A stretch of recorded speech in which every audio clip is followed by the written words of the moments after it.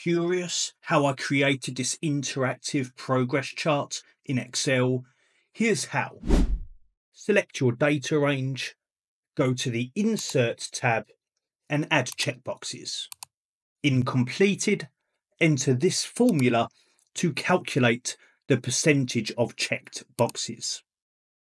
For pending, subtract the completed data from 1 to get the remaining tasks. To test it, highlight the checkboxes and press space to tick them. Now select the status data and insert a donut chart. Remove unnecessary formatting if needed. Click twice on the completed segment, then right-click to change its fill colour. For the pending segment, choose grey to make it less visible. Now press Alt-NX to insert a text box.